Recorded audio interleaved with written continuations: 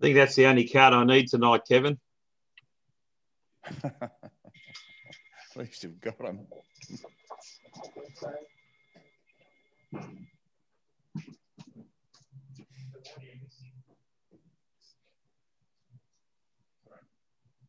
Welcome everyone to tonight's pre-meeting briefing session for Monday the 16th of November 2020. Hopefully this time next week we'll have a lot more to celebrate. So PMBS 1, the apologies. I have apologies from Councillor King, Stutchbury and Cameron. I've not been made aware of any conflict of interest declarations. PMBS 3 is Albury Business Connect update. Carrick Valance and Barry Young. So where are you guys? Where you go? There you go. Welcome to everyone that's here tonight. It's a change to have people other than staff in the chambers. So just to give the councillors a heads up, there are people from the community here and we are streaming. Thank you. Thank you, Mayor Mack. We thank you, Albury City Council, for the opportunity to attend the briefing session this evening. We value the investment that Albury City has in Albury Business Connect and the partnership we share with Albury CBD. We're also very proud of the return we provide on that investment and the return we give on that partnership. So we're very pleased to be able to talk to you about that tonight. We're going to talk about some key measurables and key achievements out of our operational plan, which is a reflection of our 2024 strategic plan. So we have an update for you about how we're tracking year to date to the 31st of October, how we're looking at those key measurables. So Carrick will be providing part of the presentation tonight, so forgive us as we slide the microphone between us. But Carrick will kick it off with some commentary around some key statistics, which I'd like to present to you now. Thank you, Barry, and thank you, councillors, for the opportunity to chat with you all tonight and give you an update on where the business is at for the current financial year. The first slide that you should have on your screen, if you're viewing at home, councillors, is the overview of the business statistics. So working from left to right, our membership numbers, current membership numbers are at 379. Our 6-year running average is 415. So 379 members is a decrease from the average, and that can be attributed to the direct and indirect impacts of COVID-19 on the business community. Our forecast was it was going to be more severe than what it actually is. So we think that's a pretty good achievement, all things considered. We have dropped between March and September. We've dropped 60 members. For the same period over the last 6 years, the average for that is 51 members. So we haven't dropped that many considering COVID, which is another a pretty good result for the business. In terms of new members, we actually initiated a new membership drive that we've never tried before, which was a free trial. And this was at the height of the impacts of COVID-19 on business. We felt that we had the responsibility to stand up and be accountable to the business community. So we offered the 3-month free trial. After that 3 months, we had about a 65% take up of paid membership as a result. So a very positive result from members experiencing the product firsthand, and again a great result considering the climate that we've been facing. Currently, for the financial year, our membership retention is at 81.2%. Our standard or average membership retention rate is about between 83% to 85%. So we are tracking relatively well, all things considered. In terms of advocacy, we've obviously had to change the business focus through COVID-19. So we've played quite a significant role in advocacy on the behalf of the business community. We've conducted one study on the COVID impacts in general. We've conducted 2 studies on the border closure impacts, and we've recently just completed our 4th study on the mental health of the business community in terms of the workforce in Albury. I'm pretty pleased to say that out of the 6 recommendations that we made to government in terms of the border closure and the COVID impacts, that 4 of those recommendations were adopted, not saying that it was a result of us alone, but a good collective effort. In terms of events, obviously, they've been impacted quite heavily for the obvious reasons of restrictions being placed on the gatherings. In saying that, we've been able to redefine the value offering and the relevance for our members and provide online events and start to build a catalogue of events that are accessible on demand 24/7 for our membership, which will be a permanent change for the business. So digitising and modernising the business is the key focus at the moment, and we're well into that journey, which is a great relief for a tech nerd like myself. Also, through the last couple of months, we've achieved a rebrand, which had been on the cards for quite a number of months, but we felt that it was appropriate to bring that forward so that we could refresh the value offering to our members and help drive some more engagement. So we have rebranded from Albury Northside Chamber of Commerce to Albury Business Connect, and the process involved quite a lengthy consultation period with our membership as well, where they told us that they want the organisation to be called Albury Business Connect, and that feedback was very overwhelming. In terms of the financial health of the business is in quite good shape, all things considered. For the last financial year, we achieved a profit of $137,000, and this is very largely due to the impacts of COVID-19. You'll see on the slide on the right-hand side there that we had a forecasted profit of $22,000. Because of COVID-19, we had $25,000 of unspent budget. And that's due to not being able to hold events and whatnot. We had $40,000 in unspent wages due to a high turnover of staff in the organisation. And the main contributing factor to the profit was the government financial assistance in terms of the cash flow boost and JobKeeper. So essentially, if COVID didn't happen, we were on track to making our forecasted profit of $20,000 to $25,000. What does that mean for the business? It means that we can reinvest that back into a better user experience. So we're going to do that through a new CRM.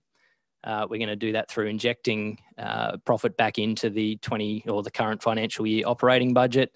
We're going to upgrade all of our systems and software so that there's compatibility, automation, and intelligence in it, so that we can do more of what we should be doing, which is advocating and more business development with our members and growing that membership base.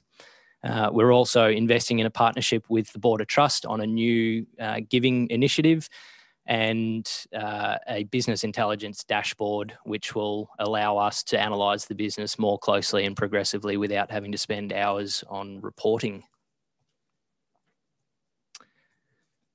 And my slide clicker seems to have failed. Terence, are you able to? There we go. Thank you.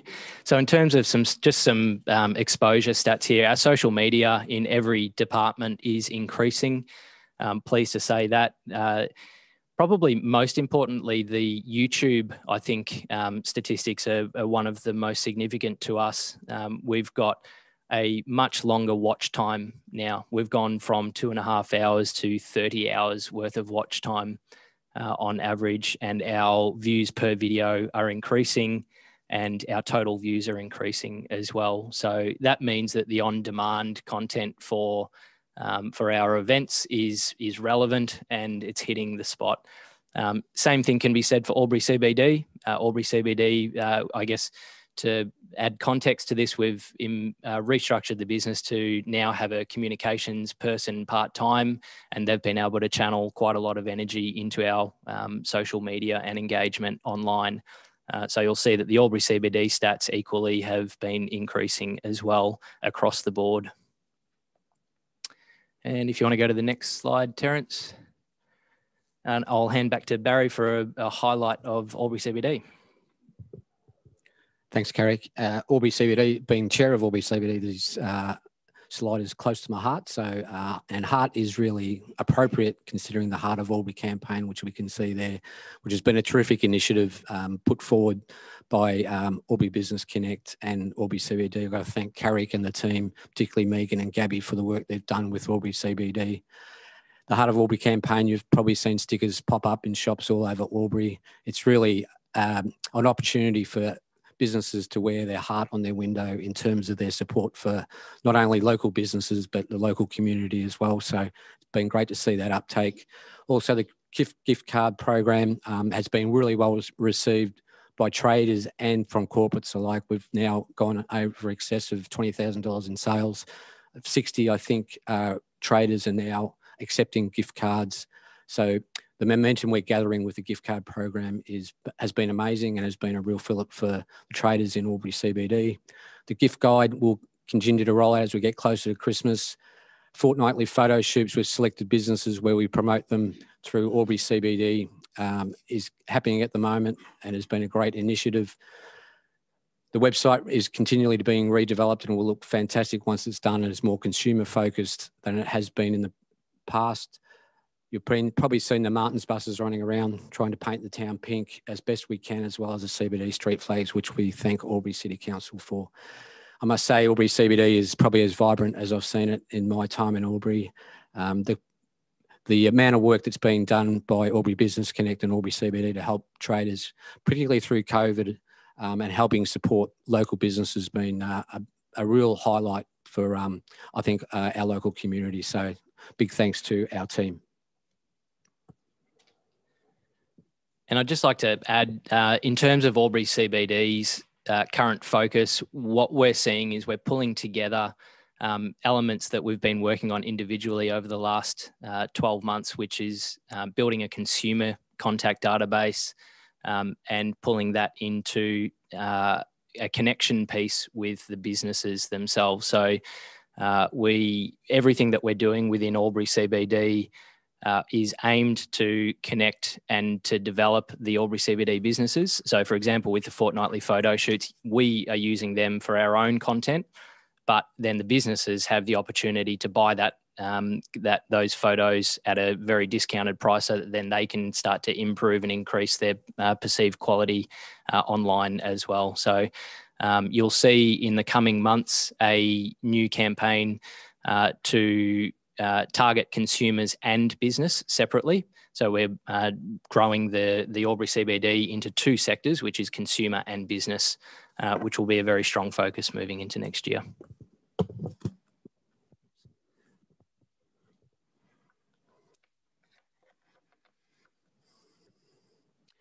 Our strategic objectives. So our strategic plan for 2024, the 4-year plan, had 3 key pillars in the strategic plan that are important to us, which are leadership, community, and growth.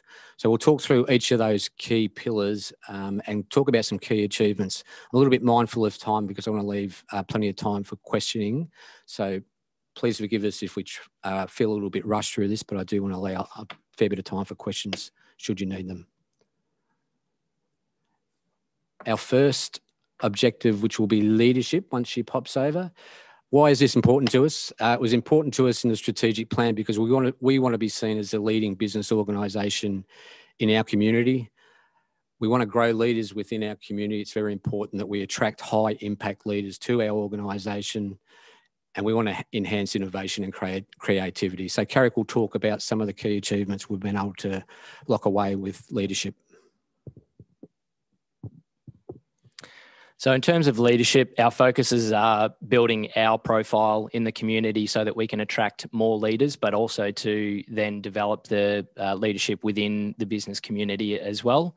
Our key achievements in leadership are, and this is from the 1st of July, we've had 36 media appearances, a great opportunity to develop our profile in the community, and it's been a great journey so far. We've got many opportunities as a result of it. We've supported the launch of the Wodonga Innovation Hub, and we'll keep a finger on the pulse in terms of that as a local leadership initiative. We are also researching the leadership gaps and opportunities for local programs specific to Albury as well and the greater region.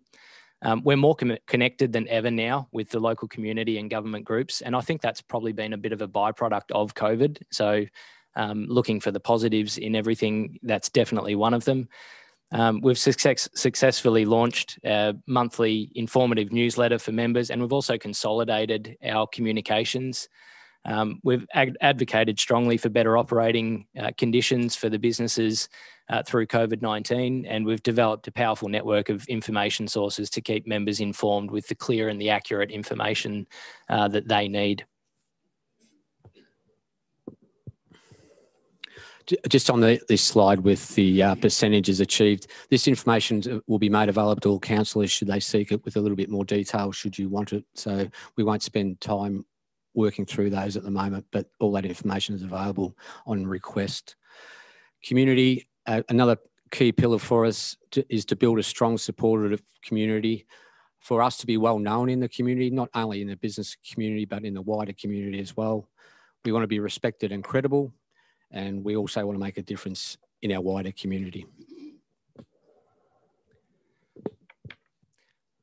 So for obvious reasons, COVID-19 has impacted our ability to connect and engage with the community in what we would call the traditional sense. Excuse me.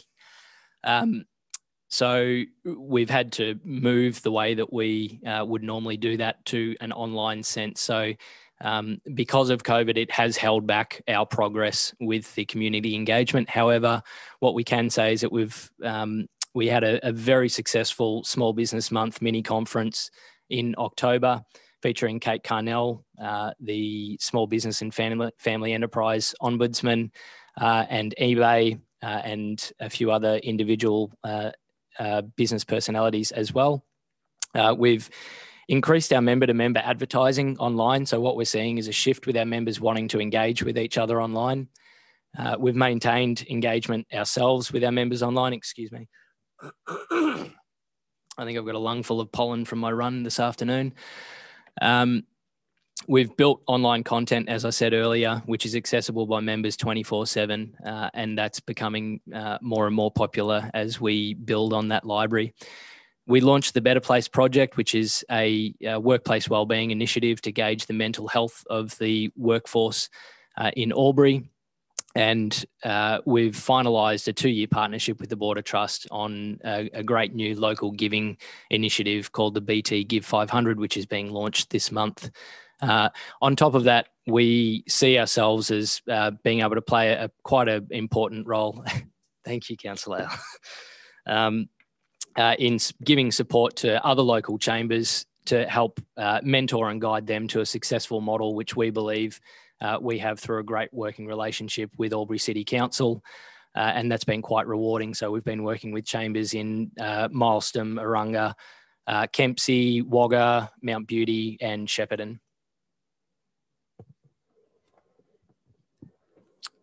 Thanks, Carrick. Growth, another key pillar for us. It's an obvious one to grow, which we all want to do, and we will continue to do, but we want to be known in our community. We want to make sure that we're respected and credible within our community. Most of all, we want to make a difference in our community and continue to grow and build a strong and supportive organisation and to remain relevant. And I think relevance is a word that I come back to all the time with our Albury Business Connect, is that we need to remain relevant to the business community, not only now, but into the future as well. Hopefully my voice, oh, that's much better. Thank you, Alice. So just before we move on to this slide, onto the next slide, you'll notice that midway down, one of the strategic actions there, the explore revenue opportunities to build a stronger financial health. The reason that is so low is because of our calendar year sponsorship program and because we haven't taken in that sponsorship. So we're in the process of that at the moment. And at the moment, our retention rate for sponsorship is looking quite strong and healthy. So we will see that the next time we report to council. Thanks, Terence. So key achievements for growth. The new member benefit in development at the moment is a training program which is delivered by TAFE New South Wales, something that I've never seen in the chamber movement before. So essentially that's building a training arm into the business of Albury Business Connect. We're investing our 2019-2020 profit back into the business, like I said earlier, and developing a corporate membership package in response to the support that we're starting to see as a result of COVID-19. There is a lot of corporate interest in the regional areas at the moment, so we're going to be capitalising on that. We've got strong sponsorship support from those corporates as well. Advertising and room hire is strong in terms of building our own, financial revenue streams. Whilst it's not a huge factor, it is definitely consistent. And something that I'm very proud of, we've developed a great advocacy framework for our members as well. We've consolidated our communications into 4 regular EDMs, providing the best, most clear and concise information that we've ever been able to deliver before. And like we've mentioned earlier, we've rebranded from Albury Northside Chamber of Commerce to Albury Business Connect. Thanks, Carrie.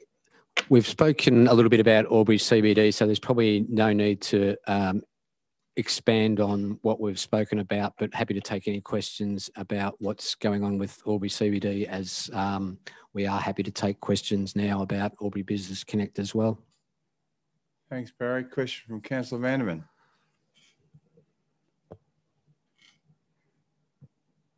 You turned down, off.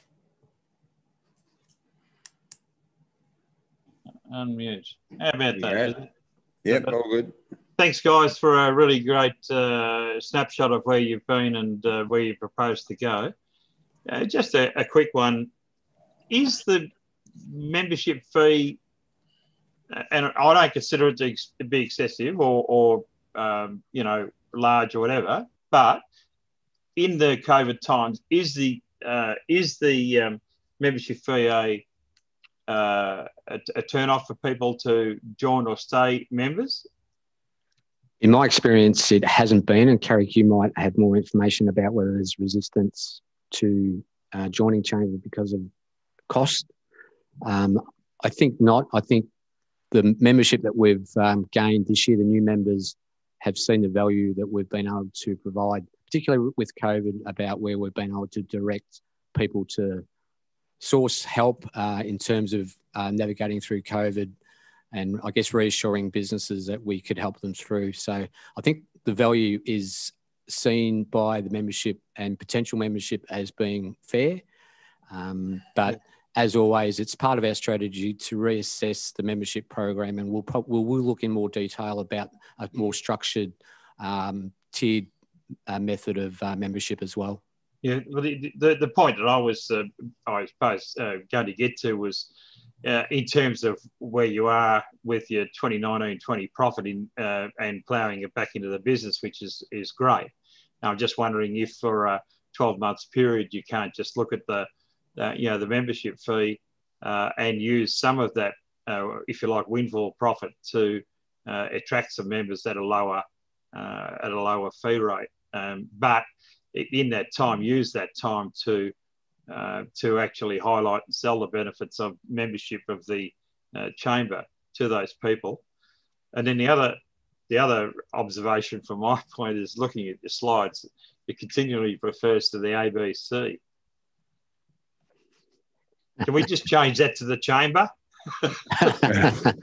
Well, with our market research, we definitely moved to Albury Business Connect for some reasons around the term chamber and some of the connotations. And when I spoke before about relevance, I think our relevance in today's business world is a little bit different to what it was 10, 15 years ago, where there was connotations around chamber about men in suits and the high end of town. We've really purposely changed the landscape and our language around business and who we're trying to attract to the organisation, and was felt, and part of that would be the term chamber does evoke some of those thoughts.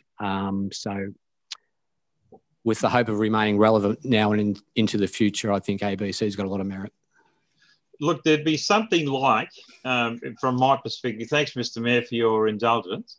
You're right. But there's something like 3,000 or 4,000 individual business operators in the Albury-Wodonga Chamber. And I think that the Chamber would be a sensational voice for those single-person business operators. And I just wonder whether there's any plans to target that particular sector of our economy in terms of, membership of and advocacy for that group of individuals. I think I'll defer to Carrick on this question because I know he has information that he can provide to you about sole operators and smaller businesses. Yep. Thanks for the question and the feedback, Councillor Van Ven. So at the moment, I guess just to give some more context as well to the rebrand, that was in response to who majority of our membership now seem to be, which are sole traders, micro business and small business, all of which make up 70% roughly of our membership. In terms of sole traders, they make up about 45%. So we already do represent quite a large sector of the sole trader business in Albury and Wodonga, I should say.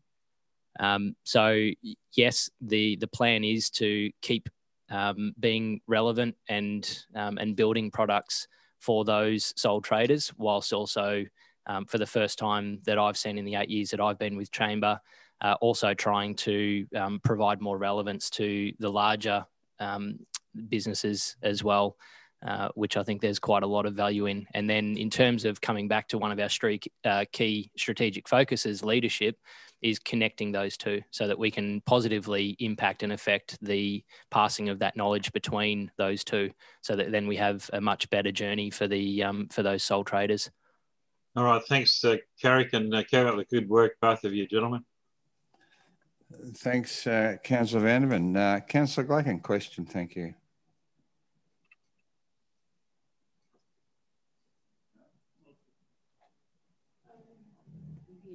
There you go. Excellent. Thank you very much. You talked about corporate membership and that you're going to work on that, and there's some appetite for it at the moment. What do you mean by corporate membership? Is that the larger companies or?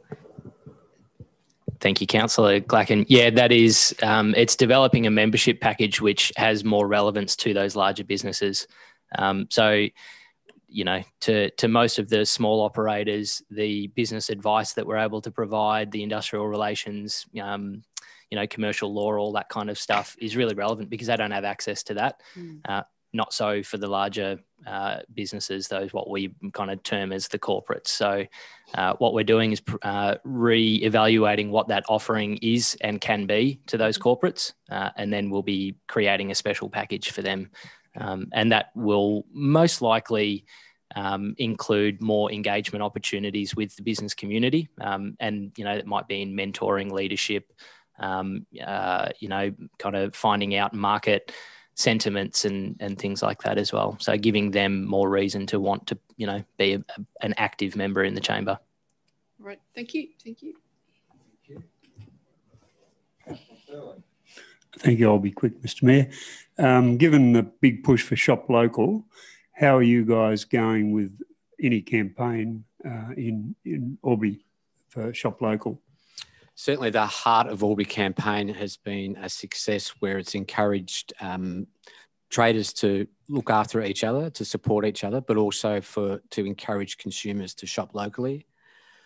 The gift card program also directs money directly back into Albury CBD. So we've now got 60 traders involved in that program, which means the money that is being commissioned on those gift cards will be spent in the Albury CBD, has to be spent in the Albury CBD. So we're getting good uptake from some corporates in terms of using the gift card as their, I guess, in lieu of Christmas parties, that type of thing. So we've had some good corporate support for that, which will obviously encourage by stealth people supporting local businesses.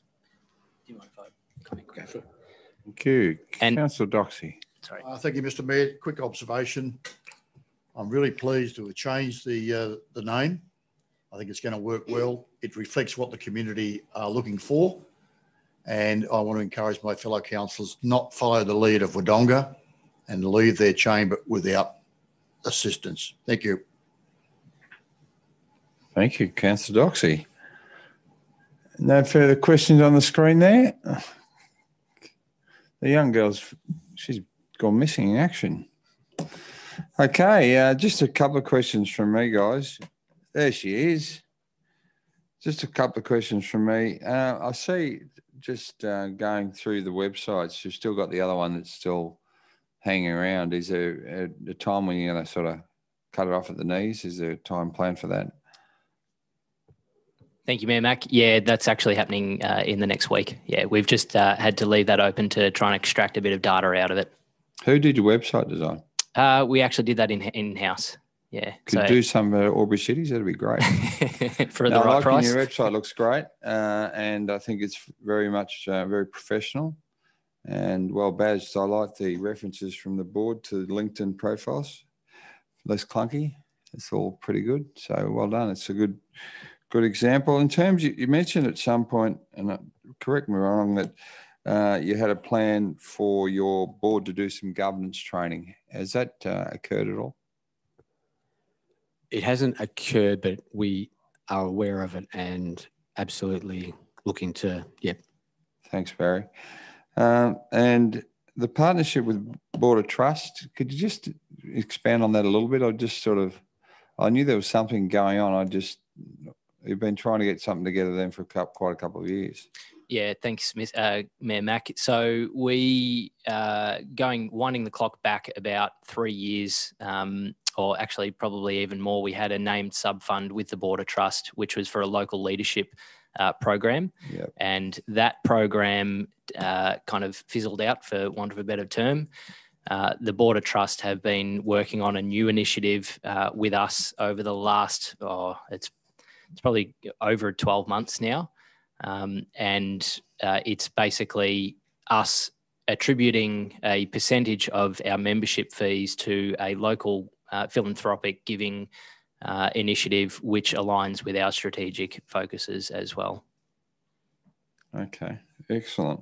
And no, look, I think, the website is a really good representation of what you're doing as a business and how you're going to change the process with your strategic plan on there as well. It's really, really good. With COVID-19, have you seen the businesses that you are dealing with? I know the CBD has been very busy. What's the prevailing anecdotal view of a lot of the businesses? Barry, you're in amongst it all down there. Is it positive? Because we're still getting the few shops empty, but to be honest, I think they were empty before COVID-19. But what's your view, Barry? Well, in my time retailing in Dean Street, I don't think I've seen the city as vibrant as it is at the moment. We're getting a lot of traffic coming to Albury, particularly from northeast Victoria, because of the mask situation. But we're also getting a lot of visitation from along the river, Cobram, Tokemwall, Hay, Wagga. So masks is one thing, but if the offer's not right, masks won't make a difference. So I think the offer's right, so people are coming, and the feedback I'm getting is that people are coming to stay for a night, spend a day shopping, and have been really surprised by the offer that Albury is presenting at the moment. I think it's exceptional, and I think the feedback we're getting will continue to develop and continue to grow the Albury CBD. I think COVID has exposed us to a greater market than we've had previously, and I think that'll pay dividends in the years ahead. Okay, just as a reminder that we are still considering any support we need to provide businesses, and certainly ratepayers post-COVID. I mean, we're nowhere near at the end of it, as is evidenced by Adelaide in the last couple of days. But in terms of recovery, it's a prime importance for us as a council to understand what those needs are, and if you can provide any up-to-date information, we're all ears as a group, because we want to support our ratepayers and certainly our community. Without our businesses, there is no community. So thanks for your presentation tonight. I don't think there are any further questions, and I see you've got a few of your board members here this evening. Thanks for them for coming tonight. And you've had a bit of a change in your board too, by the looks of it. So all good things come, don't they? Yeah, thank you. And I welcome Bernadette Torreson. She's stepped up to Deputy Chair, along with Alex, who's here tonight, and Celeste Pearce, our Treasurer. So we had 3 new board members come on this year. We had 6 applications for the 3 vacancies. Some really good people missed out on the board, and we're hoping to incorporate them in the board in some capacity in the near future. So yeah, very pleased with the new look of the board, and particularly pleased with the interest that we've got. Okay, mate. Well, thanks again. And just reminder, councillors, they have a Christmas party on the 30th of November at the Atura. So it'd be great to see our councillors there. Thanks again, guys, and thanks for attending this evening. Thank you. Thank you. Okay, we have Mama Governance Review, and I've got David Fischel, who's zooming in. David, welcome to our chamber here in Albury. Look forward to your presentation, mate. Thank you. And we've got Breve, the director from the gallery, also present with us this evening, and Simona. So who would like to start the ball rolling out of all these lovely people? Simona, off you go. Thank you. Thank you, councillors, for the opportunity to provide you with an update and to get your feedback on the Mama Governance Review project. Now, just to take you back, in May 2018, Council considered a report on Mama's governance, where Council endorsed that further research be undertaken on a Section 355 committee and a facility managed by a separate company, limited by guarantee and governed by a board. Now, as part of that 2018 report, a number of additional steps needed to be taken by Mama, which have been done. And this includes the establishment of a skills-based advisory board, which was done in 2018. The development of a strategic plan that was endorsed by Council in 2019, the dissolution of the Mo Mama Friends Group, and the launch of the in-house Mama membership program, which was at the start of 2020, and the ongoing repositioning of Mama's Art Foundation as the primary fundraising body. Now, all of these pre-steps have been completed, which allows us now to go into the governance review. Mama has also completed its business plan and is at the moment presenting its functional review to the executive this week. Again, all steps needed as part of this work. Now, Mama has engaged David Fischel from Positive Solutions to provide an external, independent review and some rigour around this process. David brings a wealth of experience in strategic planning and governance and organisational development in the arts and the cultural sector. He has also previously worked on our creative economy strategy, so he is familiar with our organisation. Now, I'd like to hand over to David from Positive Solutions. The aim of this session is to get your feedback, to get your input, to make sure we're on the right track and to make sure that we understand what your views and what your thoughts are. Thank you. And if I'll hand over to David, please. Thanks, Simona. Do you want me to share screen and run the presentation from my end, or are you going to change the slides from your end? Your end, I believe. Okay, that's good. I'll just share screen. Give me 1 second.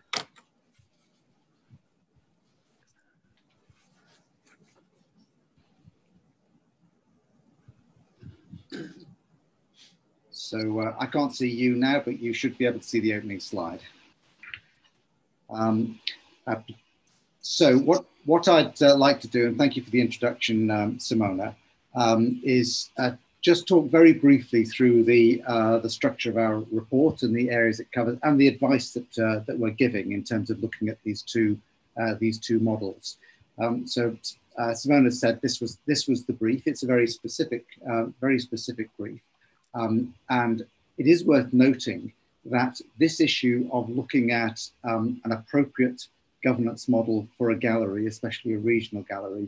Albury City is not alone in this. There are quite a lot of galleries around the country which have been addressing this issue, specifically those galleries that are sitting within local government structures, and many of which are owned and operated by local governments. And they're facing a common issue, which is to do with optimizing their capacity to secure and encourage philanthropic support.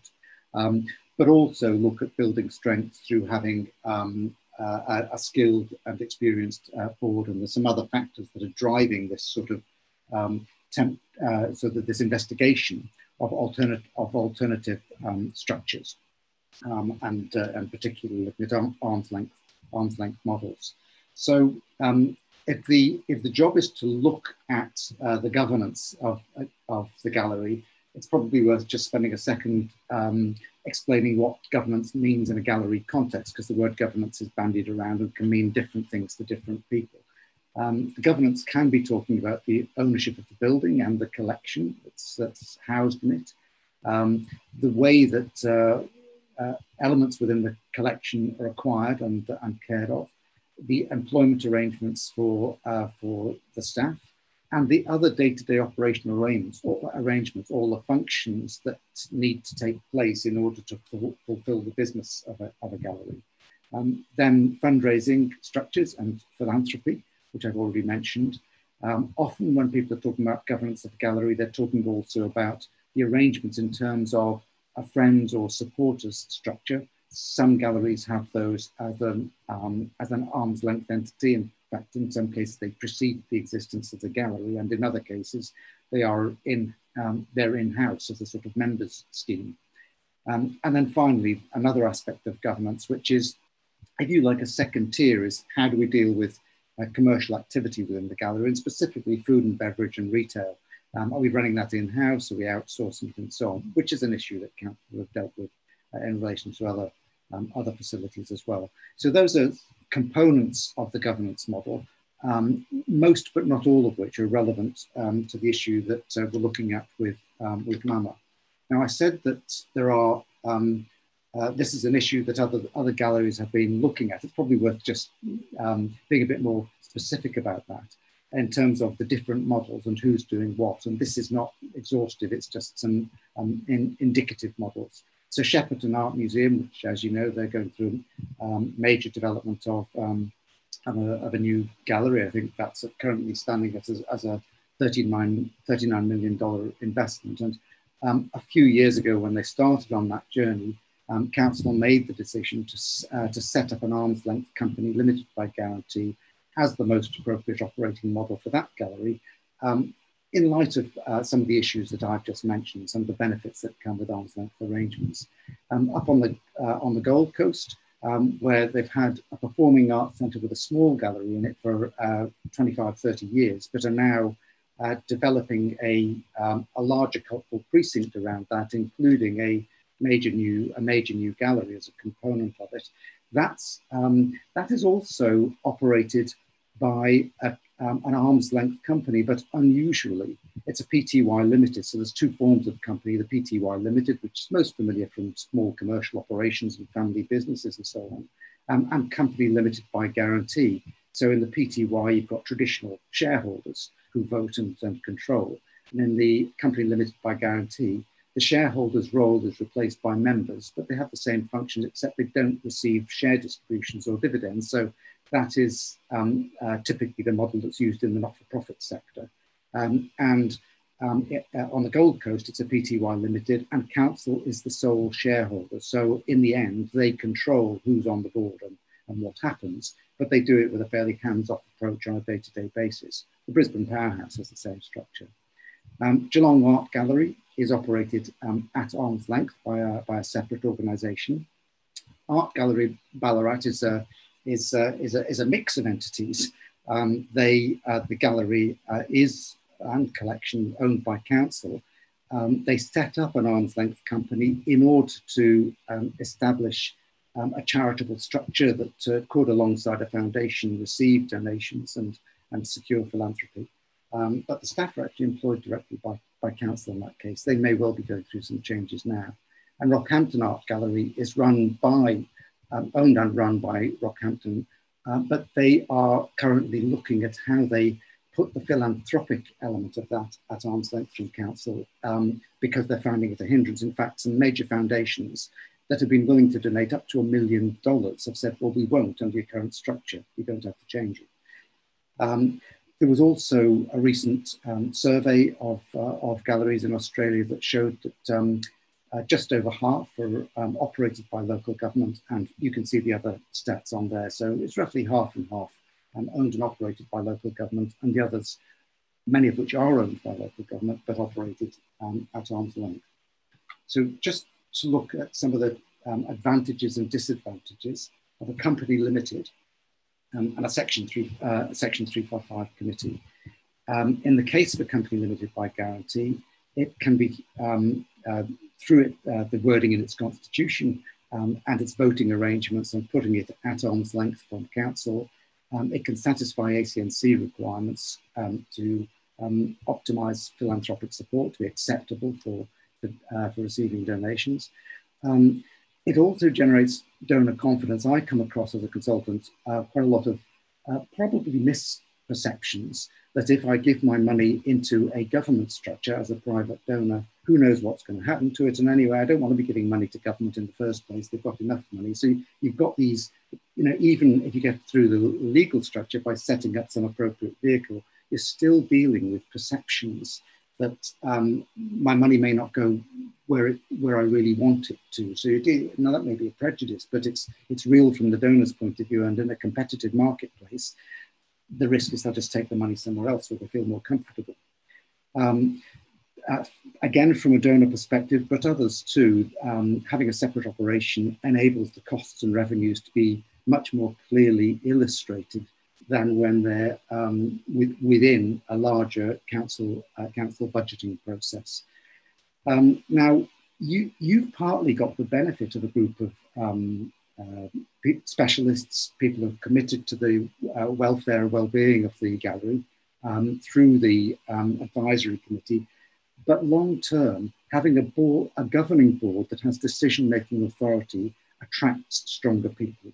There are many people, business people or people very senior in the arts, who won't want to get involved if they think, well, I can always be ignored because we actually don't have decision-making authority. Then there is the agility of the company, its ability to make decisions quickly outside council processes, but perhaps linked to council policies, which I will come back to in a moment. Now, even at arm's length, council can exert a high degree of control over a gallery or a performing arts centre through the funding agreement, through an approved strategic plan, through a services agreement about who does what, and through the terms of lease if an operating company is granted a lease to run a gallery business within the building. And then turning to Section 355 committee, I'm not going to talk through all these in detail. The last dot point is the critical dot point for the purposes of this discussion. It's not an arm's length arrangement. And for purposes of perceptions of donors, as well as ACNC registration of the gallery itself, a Section 355 committee is not going to achieve those aims. It may be beneficial in terms of being easier to set up, not having any of the costs, although the costs are not very great for running a small company limited by guarantee. So it might be an easier road in some ways, but it wouldn't address those two needs. And it's probably worth noting that I've come across lots of galleries that are either companies limited or incorporated associations. I've never come across a gallery that's run under a Section 355 committee arrangement. That may be my ignorance, but I haven't seen that out in the field. So I fairly quickly came to the view that the preferred model, at least my advice would be, the preferred model is the company limited. And that moves you on to dealing with, well, what is the right legal structure for that? What would be the nature of its board and the recruitment arrangements for the board? Who would own the assets and so on? So let me just talk very briefly about these points. Legal structure, I've already covered. It would be company limited, registered with the ACNC, and it would have the objects of supporting the visual arts and education related to the visual arts. You obviously draft the objects reasonably broadly to make sure that you don't cut off opportunities for activities the gallery might want to be involved in the future. The membership of that company, the controlling shareholders, as it were, if council can be the sole shareholder, that's the way you'd go. If there are any reasons why it can't be registered with one sole member, then you just make sure that the council it has a controlling number of members to make sure that in the end it can always direct what it wants in terms of the future of the gallery. The board would be custom built to be effective in running a gallery, business skills, some gallery or visual arts knowledge, education skills, perhaps even other skills that are relevant.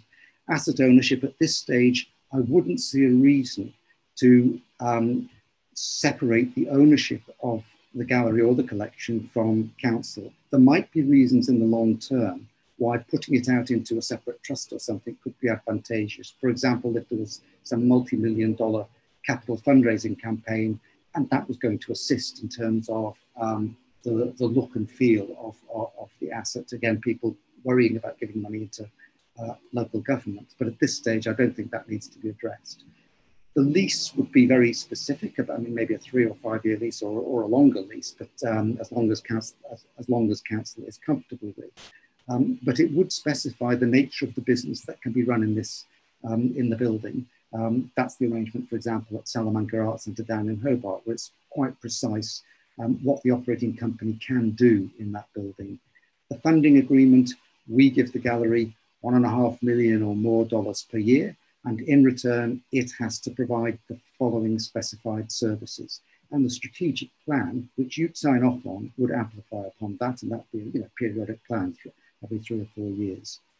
The services agreement, there'd be a lot of functions that are currently fulfilled within council, payroll and financial services and procurement and maintenance and a whole range of other things. Some of those under the company limited should be run perhaps directly by the gallery's new management and board.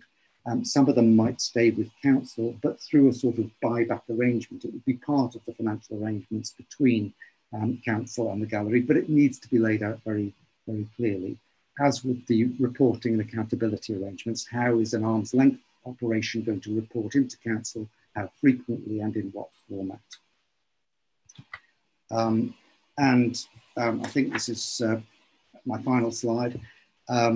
This is a proposed staged approach for implementation. I think if you're going for this model, you should introduce the model wholesale, not a bit of it and try a bit more later, because it probably won't work on that basis. In fact, I would probably recommend that during a transition period, you have a quasi board, sort of virtual entity, already starting to operate like a board. And it might be that some members of the current advisory committee would go into that sort of transitional board along with a couple of new board members to provide a really smooth transition through the period of 1 or 2 years that this might take. So the first step is council considering this proposal and adopting it or adopting it with amendments. And then early 2021, Positive Solutions or another preparing a more detailed transition plan for how to make it all happen and over what period. There's some discussion to have about the relationship between this new entity and the Art Foundation. And then the transition plan and the detailed proposed arrangements would come back to council for consideration and sign off. So I think that's me done, and I will stop screen sharing if that's okay, so I can see you. Thanks very much, David. Thorough presentation. Questions from councillors? Councillor Thurley. Not so much a question because I've heard the presentation before. I'm on the advisory board. My view straight up is that a Section 355 committee is not the way to go. It barely separates the gallery from council, and there are a lot of people who want to see at least an arm's length approach. If we're going to attract major philanthropic donation, the people want to know their money goes to the gallery, not to the council. And that is always a problem when you have these galleries run by council. So I fully commend the idea of a company limited by guarantee.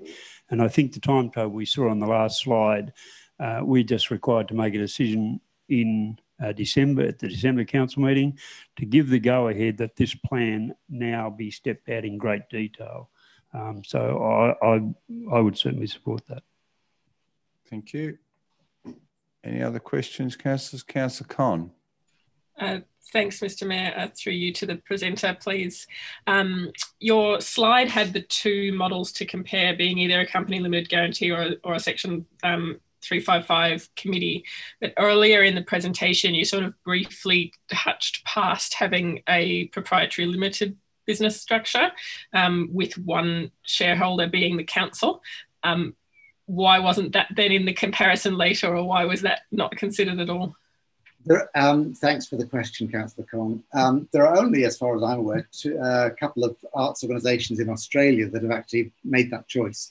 And I think the reason for that is because people think of a proprietary limited as a commercial operation. So it presents another barrier you don't need to be facing, which is people saying, well, hang on, don't they distribute dividends? Now, the Constitution could be set up so that dividend distribution is precluded, even in a PTY limited. But it just raises eyebrows. Even the ACNC would say, well, how come you've gone for that? That's typically a commercial structure. So that's why I didn't bother with it, only because there's no advantage from it, other than the fact that possibly some people from the business community, and perhaps even people from within council who are out in the business community as well, they know PTYs. They may indeed be a shareholder in a PTY, their own family company. So, in one or two cases, that's why it's happened. But there's, in the not-for-profit sector, there are about 130,000, 140,000 incorporated not-for-profits in Australia, about 100,000 incorporated associations. Those are really generally much smaller charitable organisations. There's about 30,000 companies limited by guarantee, and there's a handful of PTY limiteds. Thank you. Thank you, Councillor Con. David, just one from me in relation to, you stated that 60% of council regional galleries are owned by councils. In terms of that number, what percentage are actually committees or the recommended option, which I do support as well? Most of these galleries, and it may be 90%, are government owned, mostly local government owned. Obviously, there are also state owned galleries. There's very, very few that are independently owned. There are exceptions. Tarawara, the winery, the Beeson family built their own gallery. There's a few examples of major philanthropists going down that road, but mostly they're owned by local government. The majority of those that are owned by local government, and I would say it's still a significant majority, are also operated by local government, but the trend is now away from that. That earlier slide also pointed to the fact that about 14% of galleries are owned and operated by universities, and there's just a couple of percent that are independent. So local government owned and operated is still the majority model, but everybody's struggling with it because of this issue of philanthropy and perceptions. And to some degree, and this may not be a big issue, but in some cases, it's frustrations that council processes and running an arts organisation's processes, they don't align well in terms of speed of decision making and so on. So what's a better model that a lot of people concluded is have a very clear framework in terms of policies, funding agreements, and so on. But within that framework, let the gallery's management go and get on with the job. So this is a growing trend, but it's not the majority yet. Okay, thank you. And also I acknowledge Janet Osborne is in the group. Janet's the new chair of the Mama Advisory Committee, soon to be board by the sound of it. So no, there are no further questions. So thanks, David, and thanks to Simona and Bree for being here. And thank you again, Janet, for being here. And we wish you all the best. Thank you. Thank you very much for your time. Okay, PMBS 5, which is the Albury City Compliance Priorities Program. Kate Dehannon. Thank you very much, Mayor Mac. They're pretty quick. Pretty quick. Thanks very much, Mayor Mac. And tonight, yes, I will be speaking on our draft Compliance Priorities Program and seeking your feedback. Given that there's a number of councillors missing tonight, I would like to offer this feedback session for another week after this meeting. So I'll send something out by email and then others can provide some comments afterwards. So about this time last year, we presented the Compliance and Enforcement Framework and that was subsequently adopted. So this Compliance Priorities Program sits underneath that umbrella. The program's also being developed in response to an audit that was conducted, and it is also in line with the New South Wales Ombudsman's guidelines as well. And we've come to you tonight for your feedback because we want this program to commence in 1 January in 2021.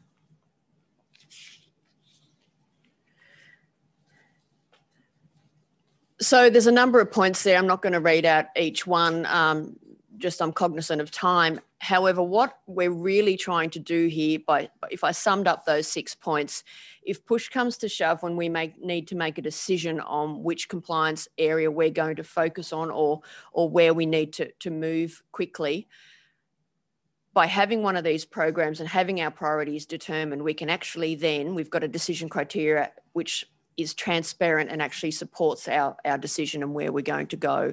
So certainly that first point, what we're looking at is our existing activities, but it will guide our decision making, but it's actually formulated from all the work that we've done in the past, from the compliance activity that we've done for the last 12 months. It's going to help formulate the new compliance priorities program for the next year. It certainly allows us to be very transparent having one of these programs, and we haven't had one here at Albury City before.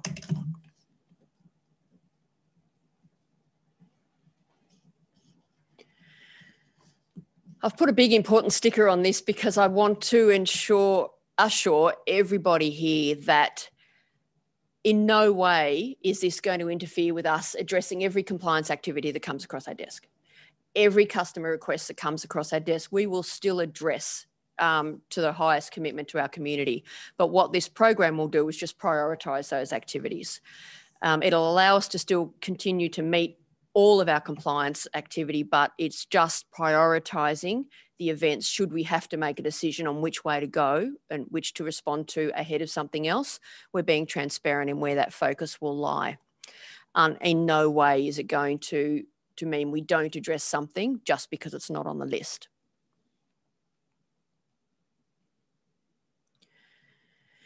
Importantly, the Compliance Priorities Program isn't just something we make up in our heads. It's absolutely informed by the statistics from the year prior, engagement with yourselves, the councillors, our service leaders, our team leaders, and engagement out in the community. Our engagement with the community has come forth due to the community requests. Plus, you'll also see that a tremendous amount of our compliance activity comes from companion animals. So that will be engaged through our Companion Animals Advisory Panel and the upcoming Companion Animals Management Plan. So our Compliance Priorities Program is not plucked out of the air. It's something that's driven wholly and solely by our stats and our engagement. A really important slide for you to see here is that the community requests we've received from the 1st of November 2019 until pretty much now, 31 October 2020. Straight away, you can see dogs do present a lot of our customer requests coming in. And just for your own information, the environmental ranges section, the 506 there, that's about firewood, long grass, burn permits, littering, illegal camping. That covers that off. The environmental public health covers things like residential noise, odour, on-site sewer, hoarding and public swimming pools. The environmental compliance section talks about stormwater runoff, tree removal, dust and pollution. So I just wanted to break those down so ensure you knew exactly what those components were driven from.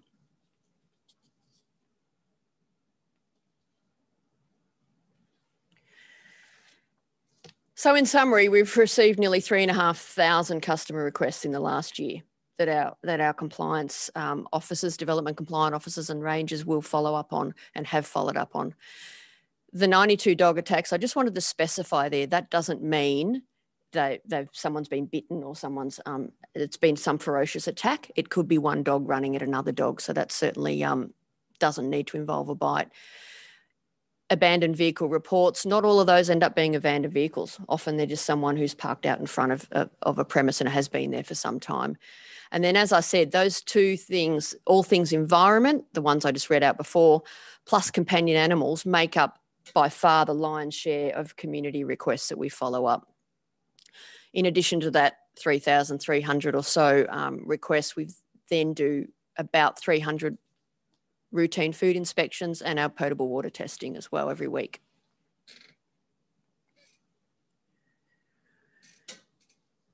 So what we've done to date, and what I'd like to receive your feedback on tonight and then over the next week, is that we have met with each of the service leaders and we've gone through our statistics and we've asked them, of all things we've just considered, what would you consider our proposed priorities for the next calendar year commencing January 1?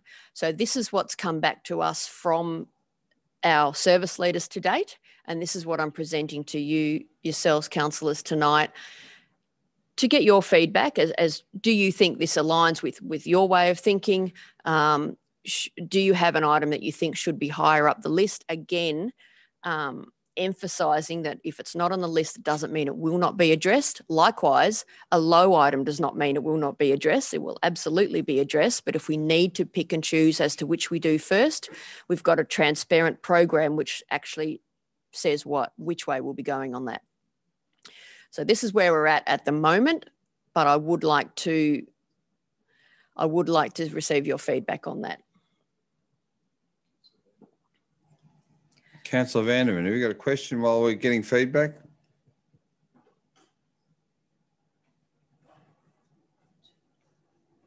You're all turned off.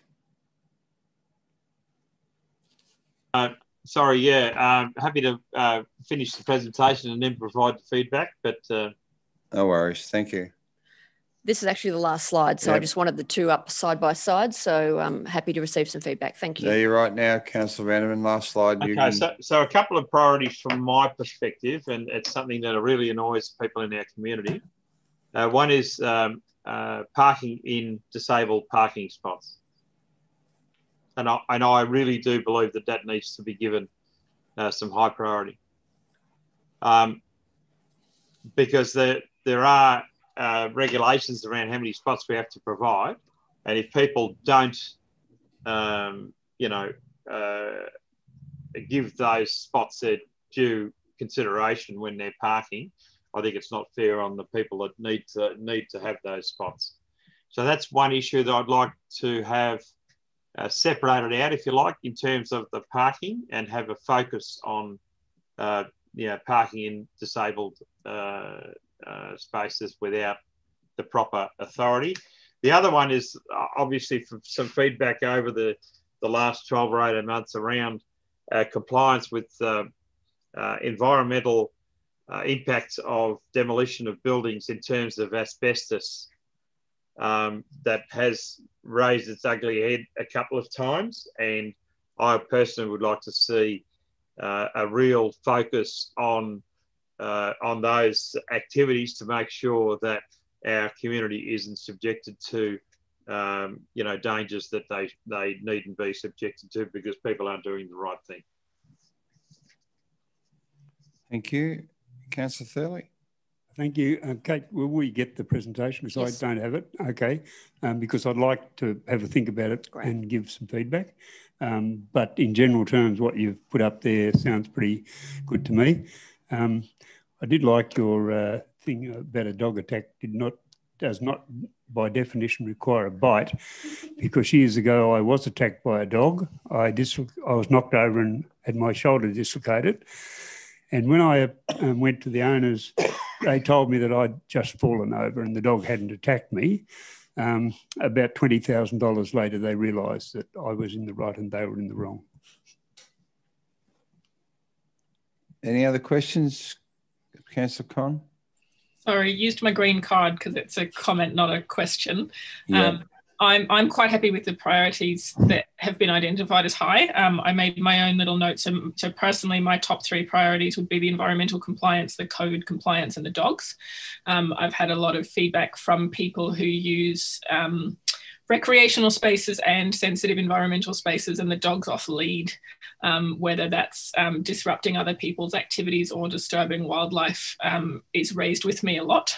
And then I think they're in the right order because we're looking at the seriousness of the outcome, as well as just how commonly these things occur. So I'm happy to support the draft as is. Thank you. Councillor Glycan. Thank you. I support Amanda's comments about the COVID-19 initiatives and raising awareness in our community and being really proactive for a couple of reasons. One is because we often hear of people around town doing the wrong thing, but there's no one there to pull them up, and there's only so many police. And so I think the more people we have reminding everyone of what they should and shouldn't be doing is very important. And it's little things like the hand sanitizing. The number of people who I now see going to places and they think they don't have to use that anymore, so they just bypass the hand sanitizer. The number of people, business people or supposed leaders in our community shaking hands at official events or functions. And I appreciate that some of that, it's hard if someone puts their hand out and you're not expecting it to resist taking that hand. So maybe some of that could be promoted, and it's okay to say, I can't shake your hand type of thing. And also, lining up outside the queues at the pubs and clubs. When the pubs have their security guards, they're at the door. I know they should be walking back and reminding everyone that they should not be, 1.5 meters. They should be outside, greater than 1.5 meters from the other group, but that's not happening. And I understand that it's very hard for the security guards to be checking people in, but also monitoring at the same time. So I think if we could raise that awareness, be really more proactive in that space, that would be really good. So, and I thought that was good of Councillor Con to pick that up. Yeah. Thank you. Thanks. Councillor Doxey. Thank you, Mr. Mayor. Very quickly, do we consider the alcohol-free zones in this particular one or not? No, we don't. I got the answer I wanted. Thank you. I think they're actually policed by the police, Graham, as our representatives. Just from me, Kate, in relation to this prioritisation, what are the numbers you have at your disposal within the compliance team? Could you just give me an update on that for a start? We've got 6 rangers. Does that and include 2 the development team leader? compliance officers. No, sorry, Mr. Mack. We've got the team leader and then 6 rangers. Okay. And are they all trained across every discipline that you've put on the board? That's correct. So it was raised in this chamber a few years ago, and there has been a distinct change in our approach to parking. And parking was raised in this chamber about Swift Street when we put the pedestrian crossing there. Parking was again raised tonight about disability parking, which I fully support. I think too much of that goes on and there's not enough attention to it. But all those things considered, the smart parking trial, when is that? I can't recall offhand when that was planned to be implemented. If it's in this 12-month period, then it has to be allowed for, or if it's not, then it doesn't have to be. But are there adequate resources to maintain vigilance over all these areas? Because I understand there's a lot of work to be done. Thanks for your question, Mr. Mayor. The smart parking, so you're referring to the parking sensors. Yeah, that's certainly well underway now. We are working back with the approved provider. We're working back with the ticketing machines, all of that. It will be in this financial year that we start to make some progress on that, but we're waiting on them for the implementation of the timeframe. Okay, no worries. So you've got adequate resources to maintain adequate vigilance in all those areas? I feel that we do. Councillor Vanderven's comment regarding disabled parking, what we did right through COVID when a lot of things dropped away, we still had a very strong focus on those red zone areas, which includes that disability parking. So we do intend to ensure that we have the resources up to maintain a vigilance across all these areas. And I probably think dog attacks were probably on a rise because people were walking their dogs without leashes too. So there's a whole range of things that's happened since we've been in a different space during the pandemic. Okay, thank you. Any other questions, councillors? No? Thanks, Kate. Thanks for your report. Okay, we have now got we've got the COVID-19 relief and recovery update, Ms. Squire.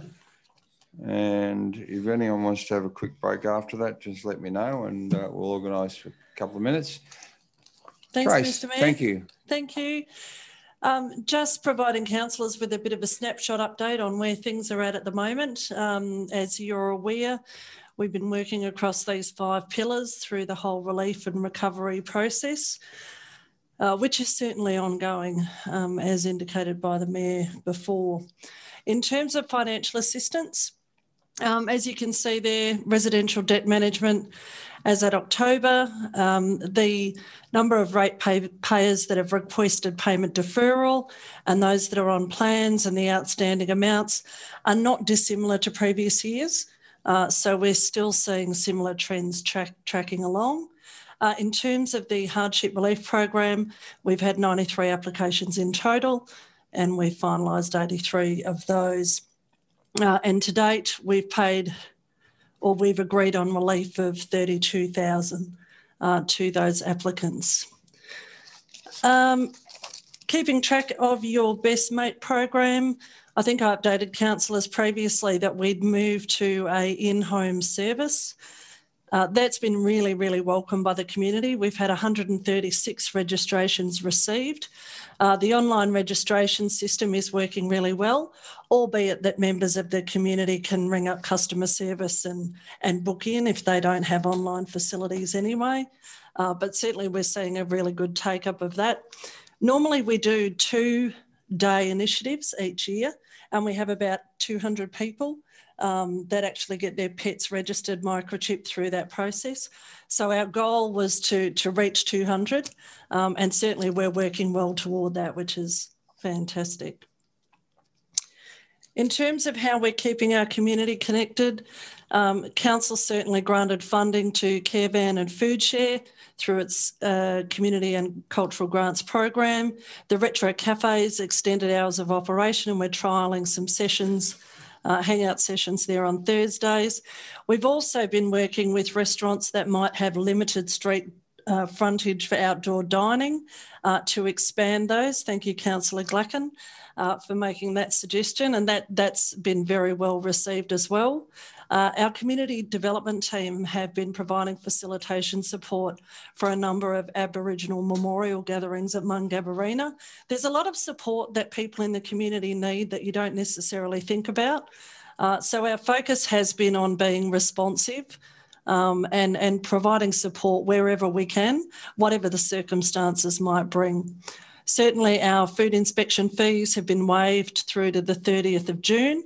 And restrictions on indoor and outdoor gatherings have eased, which has allowed us to increase capacity and support greater community connection at some of our venues, which has been fabulous. And we've also provided some financial support to the Young Aboriginal Mixed Rugby Touch team in partnership with the Albury Police. In terms of keeping our community up to date on COVID, certainly the community is still utilising our COVID-19 webpage as a source of truth, and that then is redirecting them to a range of other information providers with over nearly 25,000 views, which is fantastic. We have increased our focus on reminding the community to follow those public health orders, you know, to apply social distancing, good hygiene practices, and really work to try and keep each other safe. So we have tried to do more in that space. Certainly increasing social media content across the board. We have also supported the Albury Liquor Accord with their social distancing campaign. And Councillor Glacken, just to your point before about the lineups at pubs and clubs, certainly I'm happy to have a chat with our community safety officer and perhaps suggest through the Liquor Accord that might just be another thing that some of those venues might be able to do to help along the way.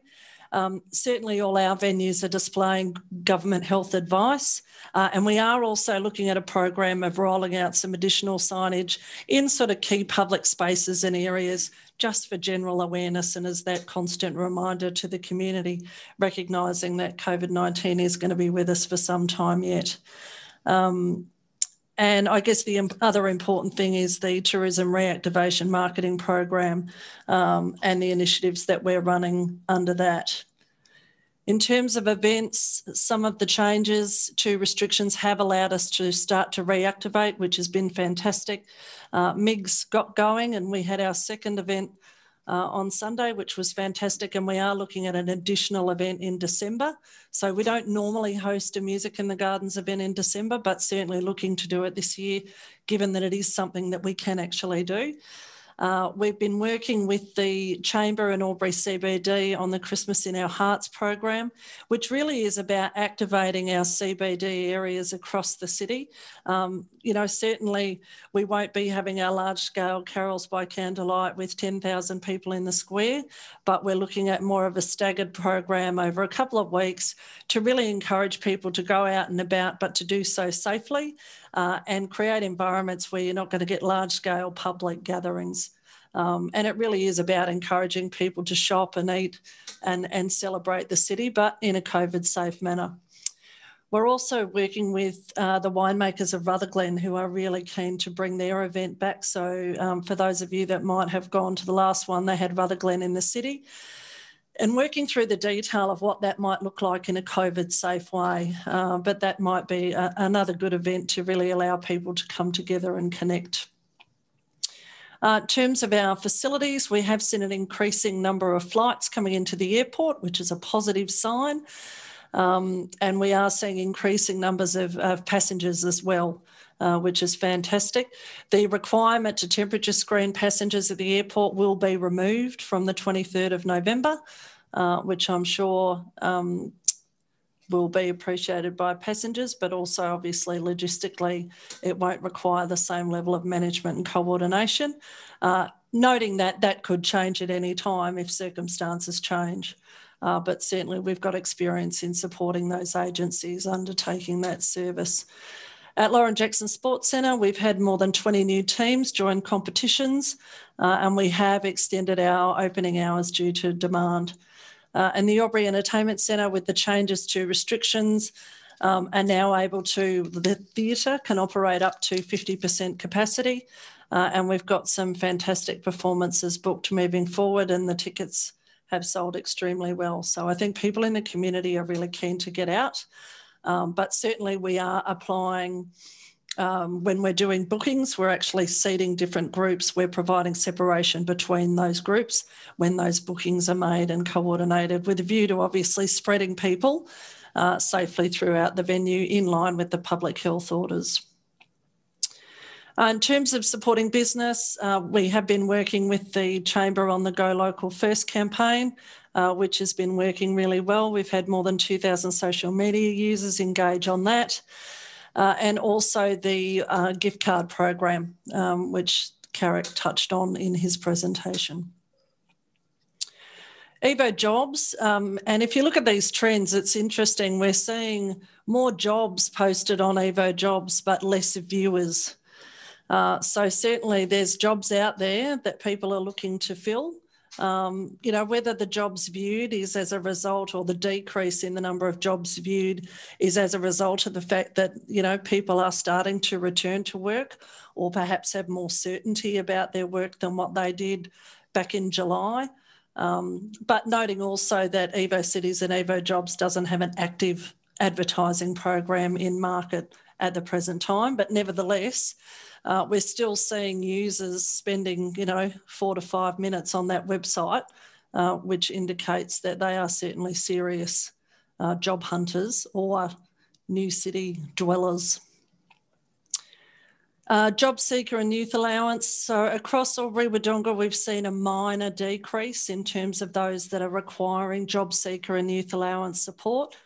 But obviously the numbers are still quite high, but at least it's heading in the right direction, which is a positive. In terms of grants and financial assistance, Council will be aware there's a range of programs that have been rolled out, both to Council and the broader community. I think importantly, the Southern Border Small Business Support Grant, in total, there's been about 15 million paid by the government. I think they've got applications for about 18.2 million. Albury businesses, there's been 831 applications. And certainly those businesses have been granted nearly $6 million. So that program has provided a lot of support to local businesses, and recognising that those grants are only $5,000 or $10,000. So yeah, it is quite significant. I won't run through all those because I think the councillors are mostly aware of those. What I will say, the New South Wales Regional Job Creation Fund, which was announced by the New South Wales government a few weeks ago, has stimulated a lot of investor interest and interest from existing businesses looking to expand. So our economic development team are working in partnership with Regional Development New South Wales to support those people through that process. In terms of emergency response and in-kind support, we have provided a range of in-kind assistance over the course of COVID, but certainly more recently, providing the Lavington Hall, accommodating care van at Mirrabina, and then also the terminal staff and the work they've done to assist the police with the passenger screening. In terms of where we're at with our people, so we still do have one person who is on a hybrid job retention allowance just due to the nature of their work.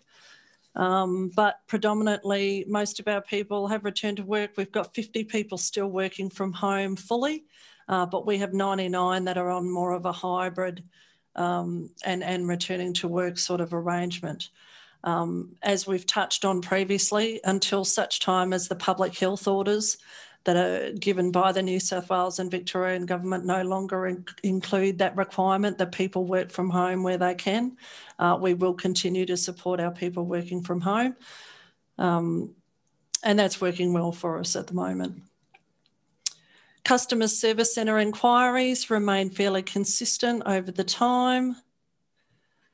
Visitor information data, again, relatively consistent, although we have seen quite a drop-off to Visit Albury-Wodonga in October, which has been really interesting. And whether that's, you know, that people have made their plans or their focus is shifting to visiting friends and families in the short term with restrictions easing and borders starting to open up. But overall, certainly all of that information is provided for them. In terms of Wagira Trail visitors, so this is based on the sensors that are located at Kramer Street just before you start on the Indamara Sculpture Walk. So as you can see here, the blue is 2019 and the green is 2020. So demand for our public spaces and particularly those riverside walks and experiences has increased significantly over the course of COVID. The other important information is the rate of development applications. The economic stimulus that's being provided by the federal government is having a direct flow-on effect in terms of the number of applications that are coming in, which is positive from an economic point of view and great to see that the economy will be buoyed by that over time. And as you can see here, when you look at the value as well, in comparison with previous years, we're certainly still tracking along with a really positive trend, which is fantastic in terms of economic sustainability. Okay, that's it for me, Mr. Mayor. Happy to take any questions if anyone has any. Thanks, Ms. Squire. Councillor Glacken.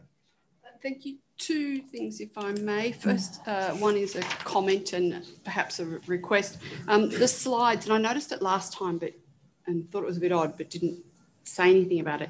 The Evo City slides, there's a couple and the information goes from right to left this way, but the visitor information and the other all go from left to right.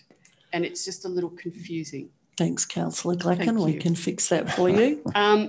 In fact, I read them completely incorrectly last time and I wondered why certain figures were why they were. I picked it up this time.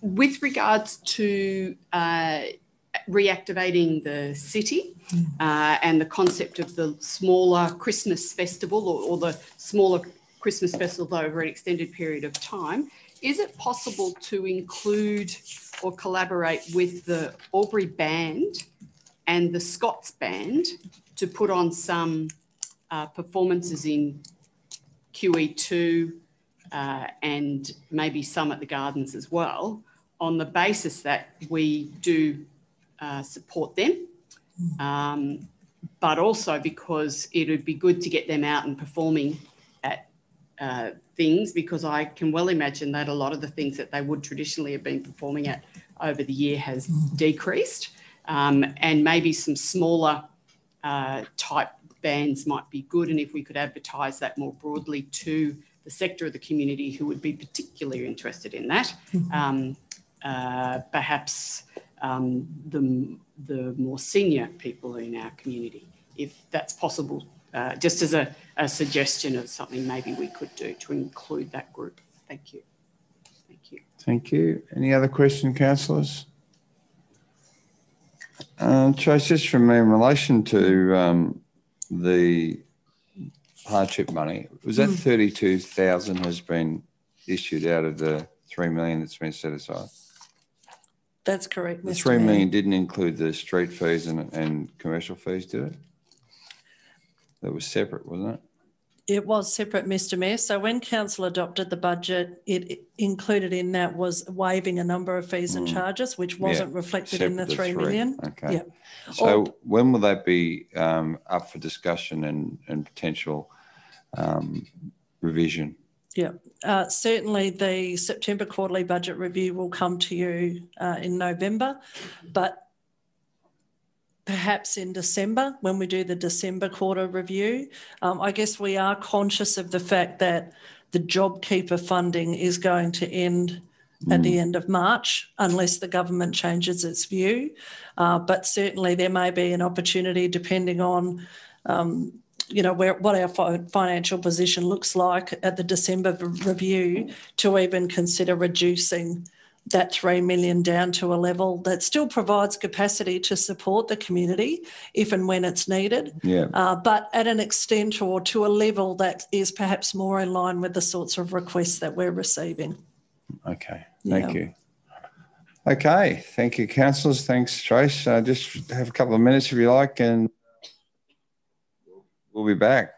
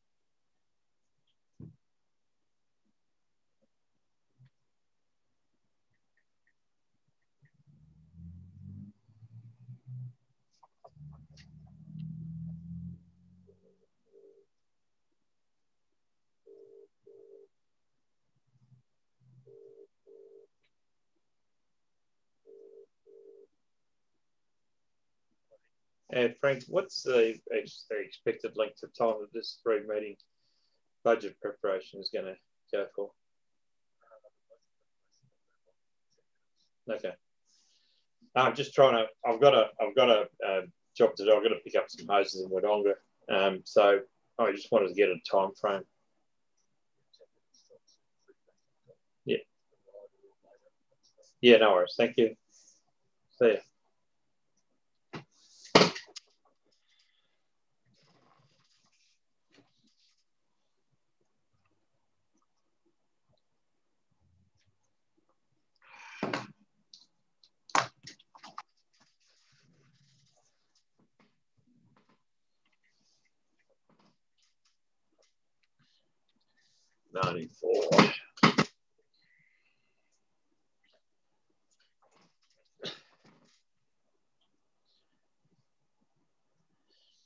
Right.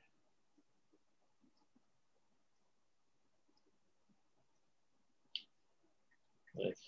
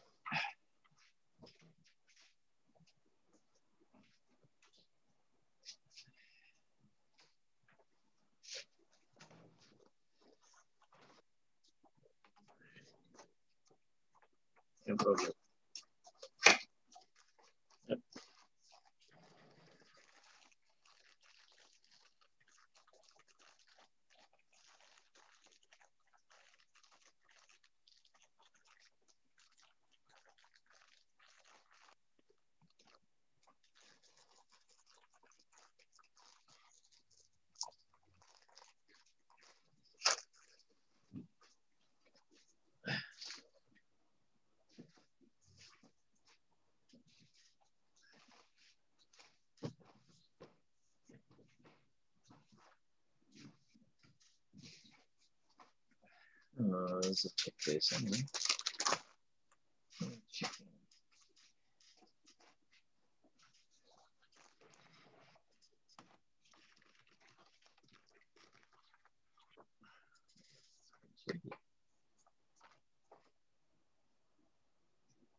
Didn't take it.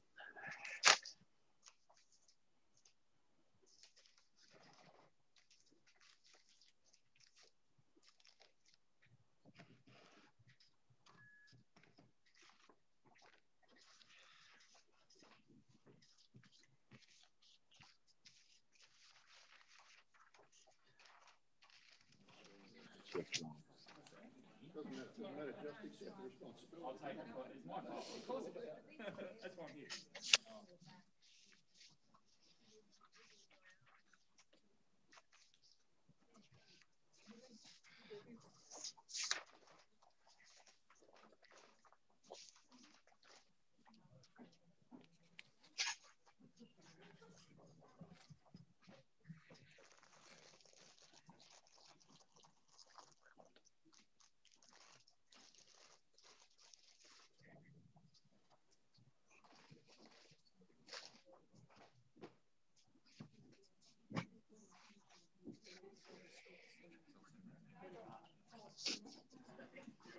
Welcome back, everyone.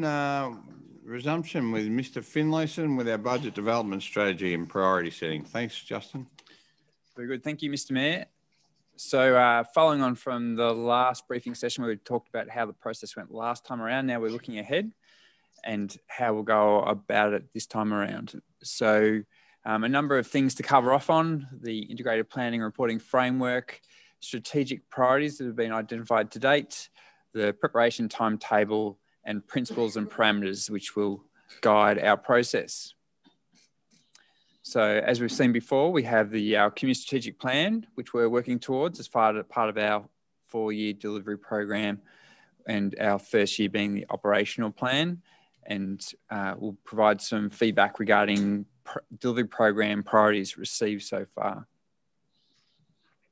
So our community strategic plan, Albury 2030, identifies our vision being a nationally significant regional city that is vibrant, innovative, connected, and inspired by its culture, environment, and location on the Murray River. The community strategic plan covers 4 themes, and supported by each of those themes are strategic outcomes and actions. Then Albury City ourselves, we have our strategic business objectives or corporate success pillars, covering off those 6 key areas. So in terms of priorities received from councillors to date, I'll just run through them. So World War II Memorial Bowl upgrades with children's play space and exercise space, as well as solar lighting along the path up to the memorial. Carbon reduction initiatives, aligning with the recently identified targets. Identification for a public open space in the Lavington CBD, and also progressing the Lavington CBD bike loop. Other priorities received include the feasibility study for the naturalisation of the Bungambarawatha Creek and the implementation of the mountain biking strategy once completed, the urban forest strategy, and the continuation of our community energy fund, and consider expanding the fund. In terms of the CBD, pop-up outdoor dining, retail, busking in on-street areas as part of a COVID stimulus recovery initiatives. Progressing implementation of the Riverina Highway Corridor strategy, with the priority being the airport entry roundabout. Barella Road Riverina Highway works, and also Walsh Street reconstruction, including footpaths. Other priorities include benchmarking the utilisation and performance of our maintenance and construction crews, reviewing the Works Depot initiative with a view of consolidating all depots in the East Albury site, and on a similar vein, relocating the Wodonga Place depot operations to enable future development of that site. Other initiatives include utilising and improving the look of rail land in the heart of Albury, developing the Young Street land, and identifying other Albury City underutilised land that could be sold to be developed by others.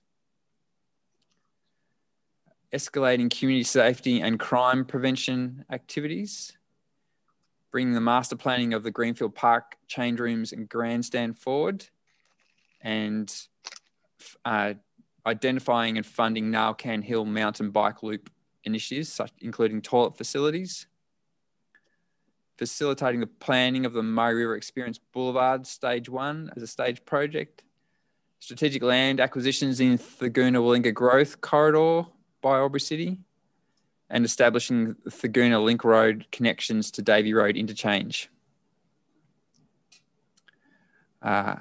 And last but not least, ensure timely completion of key master and strategic plans to guide future decision-making and investment.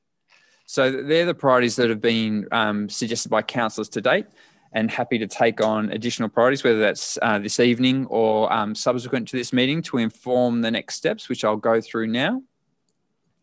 So in terms of councillor briefing sessions, we're looking to come back to you in February with how we plan to progress those suggestions received, and then build them into our draft budget documentation, which will also be briefed on in the March and April briefing sessions. Then they'll go through the formal process with the draft budget presented to council in April next year, community consultation, public submissions received, and then those analysis of those submissions presented to the council for final adoption in June 21. The principles that we'll use, as we've used in previous years, in focusing on strategic priorities, including Albury 2030, achieving break-even operating results in each of the funds where we can, continue to identify efficiencies and savings, optimising grant funding opportunities, continuing to plan for the renewal of assets, part funding our capital works program through borrowings, and delivering our projects on time and within budget. In terms of some budget parameters that we'll look to use when building the budget, the rate peg's been set by IPART at 2% for that 21-22 year. There's no planned increase to the domestic waste management charges. However, there will be the reversal of the one-off reduction of $40 in the current year. There's no planned increases for water and sewer fees while we're progressing the integrated water cycle management strategy. And fees and charges, as in previous years, any increases will be subject to market competitiveness and also our community's utilisation of those assets. And there's no planned increase to the waste management gate fee for mixed waste up to 100 kilograms. On the expense side, the award increase is set at 2%. And the payroll budget will be based on our endorsed organisational structure at the time, and any business case must be endorsed by the executive to be included in our organisational structure. So next steps, we're looking to come back to you, as I mentioned, in February, to provide further detail on how we can progress your suggestions and feedback received.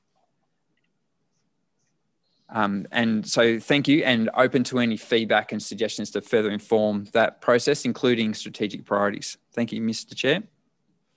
Thanks, Justin. Councillor Con. Thanks. I'm just wondering if we can all please be sent the full list as an email. Obviously, some of those I've seen before because they were mine, but it's my first look at the things submitted by the councillors, and it'd be good to have the time to go through them as a whole. The presentation is on your docs on tap. It's a full list, as I understand, isn't it, Mr. Finlayson? It's on the presentation. Yes, that's correct. That currently the presentation includes all the suggestions received so far. Yeah, but historically, when we've done this, you know, we used to do the dots and things. We used to sort of we used to submit our own and then follow that up with a bit of a discussion or feedback, etc. I'm just hoping there's a step 2 with this. Through you, Mr. Chair, I'm happy to receive any feedback and discussion from councillors, but in terms of prioritisation, as in the prior year, we're not looking to do that step in the process, but work with the councillor group on how to progress on the priorities received. Okay. So if I think someone else's idea was good, we can't give it any additional priority. They're all priorities, Mr. Chair. They're all priorities, Councillor Con, apparently. Any other questions? Just one from me, Justin. There is a lot of projects, and to take Councillor Con's point to the discussion, in terms of previous year, there has been a coloured dot process, which, whether it was right or wrong, was about what priorities or what the favoured position of every councillor was in terms of a majority. Just from me, in relation, there's 2 things that I'd like to see, and it's basically a business requirement that there's financial balance and the timing. And a lot of those projects with Davey Road, for just an example, and the Davey Road development, how that impacts upon the next steps in terms of the development of the internal requirements for residential roads and activity in that space. That's in there.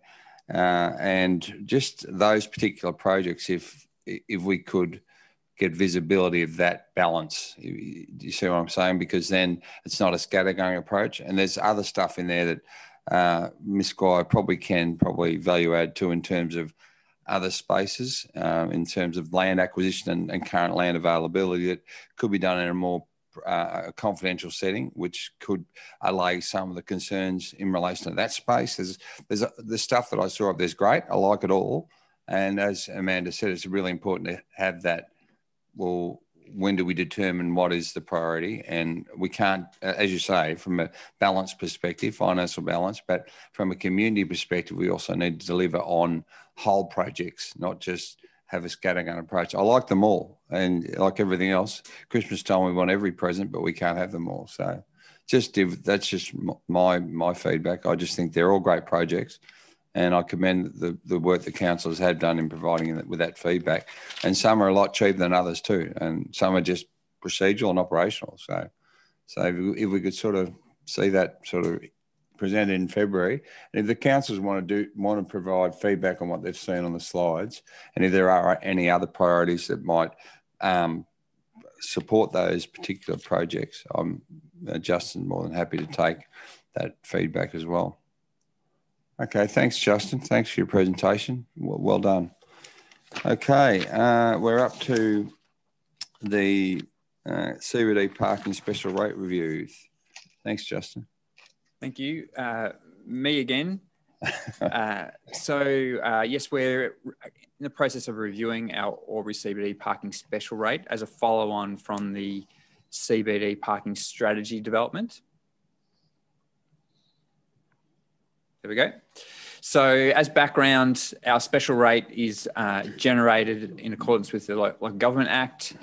It's applied to Albury CBD business properties, and it raises funds to maintain existing car parking areas within central Albury. So in terms of the number of properties, there are 444 business properties in the CBD that contribute to the maintenance of parking.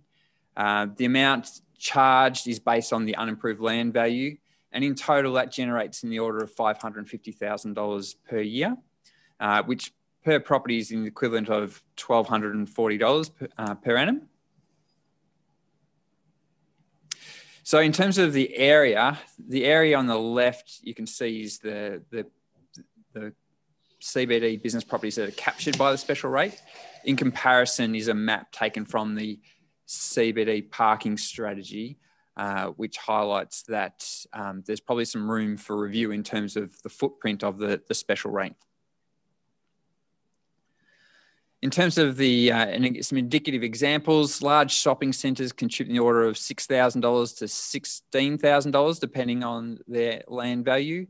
Clubs, $8,000 to $16,000, and motels, $890 to $8,000. The special rate, just as our ordinary rates, are governed by the rate peg, and the rate peg covers both as a pool, and it's been our practice to increase the special rate in accordance with the rate peg year on year. And the amount that's generated through the special rate is equivalent of 1.2% of the total ordinary and special rates combined that Albury City collects each year. There was a previous budget submission from a group of motels that raised concerns regarding the cost of contributing to public parking within the CBD, as well as their responsibility to provide on-site parking to their guests, and how they felt that their guests didn't benefit from both. And so in response that we said we consult with the community as part of the review of the special rate following the review of the Albury parking strategy. So the parking strategy identifies that it's a cost incorporated in the cost of buildings and roadway facilities. It's a hidden charge on the top price of any good or service, being car parking. The strategy investigated the capital and operating cost of parking provision, as well as the collection of revenue as through developer contributions or the parking special rate. And it identified the need to review the special rate in line with the aims and objectives of the parking strategy. So the parking strategy takes a longer term view and aims to commence a transition where parking demand is managed and balances the needs of all users, and acknowledges that driver behaviour will not occur overnight, and that alternative models of transport must be viable and convenient before any change can be expected. The strategy considers a variety of parking management strategies to ensure that parking is accessible, equitable, logical and fit for purpose. and the strategy focused on long-term planning to assist with this transition from supply to demand management. With regards to the special rate, the parking strategy specifically noted that it directly opposes the principles of travel demand management in that it prioritised vehicles over the movement of people and goods. And so therefore it's not currently in line with the CBD parking strategy. It noted that converse, there are examples in metropolitan areas such as Sydney and Melbourne where there's a parking space levy where properties with on-site parking contribute, which helps fund other forms of transport such as public transport. In terms of special rate review options, and keen to get the feedback of councillors, there's a number of options that we've identified so far. Each have their pros and cons, benefits and challenges. We could continue with the current levy, which enables the funding of car parking in central Albury. It's funded by CBD businesses, which benefit from the use of that parking. However, there are some challenges, particularly for those businesses that have on-site parking. As the second option, we could allow exemptions for those that provide that, off-street parking, I should say. However, that flexible model, we would need to determine how you quantify an exemption and what value that would provide, and then how to fund the loss of revenue through exemptions. We could introduce a CBD travel demand management levy instead, and that would align with the CBD parking strategy. However, there would be a need to change driver behaviour and consider what that means for other forms of parking within the CBD. We could consider stopping collecting the CBD parking special rate, and that would benefit CBD businesses who currently on average contribute over $1,200 a year. However, we would need to find an alternative funding source for the maintenance of car parking. We could instead incorporate the levy into ordinary rates so that all ratepayers contributed to the cost of the service, being CBD car park maintenance. But that poses its challenges in terms of the impact on other ratepayers. The levy represents 1.2% of total ordinary and special rates. So there would be an increase in the order of 1% for properties that aren't currently contributing to the special rate. And an additional alternative is to transition over a period of time so that that impact wasn't felt all in 1 year to those other properties. So in terms of next steps, we're looking to come back to the council with a report with this type of information for consideration, and so that we can progress this matter, but particularly seeking the feedback of councillors to inform next steps and any recommendations that we may make. Thanks, Justin. Councillor Doxey. Thank you, Mr. Mayor. Justin, can you just go back to the slide that was earmarked 2017 in relation to the moteliers?